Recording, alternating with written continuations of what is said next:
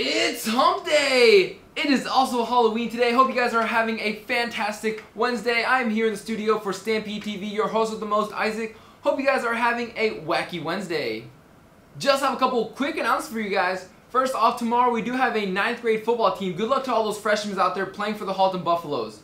Don't forget that is also picture day tomorrow, so you're going to be want to dress up to the absolute finest that you can.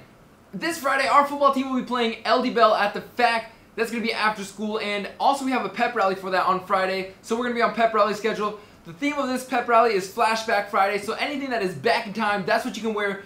Today is Halloween, and I know so many people are excited to go trick-or-treating. Unfortunately, Bill told me that there was going to be terrible weather for this Halloween evening. We'll go check in with him to see the specifics about it. Bill, what do you have for us? Isaac, you are absolutely right. Unfortunately today, it is supposed to stay at about 100% chance of rain. So unless you dressed up like Aquaman or Ariel, you're going to want to carry an umbrella and wear some rain boots. Maybe you can dress up like Georgie from It because he had his rain jacket and his rain boots on. A good thing for you guys, the temperature is still going to be pretty high with highs of 69, so you're not going to be worried about getting cold. Just try not to get sick with that cold weather and try to get some sleep. Don't forget that it is picture day tomorrow, so you're going to want to look absolutely fine. Not stay up too late because you're going to have a crazy hair day tomorrow. That's all I have for you. Back to you, Isaac.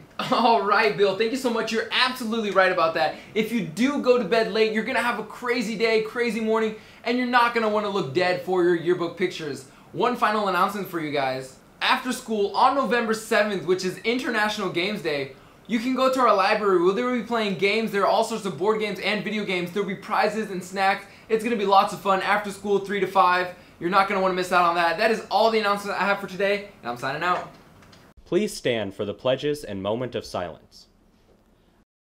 I pledge allegiance to the flag of the United States of America and to the republic for which it stands, one nation, under God, indivisible, with liberty and justice for all.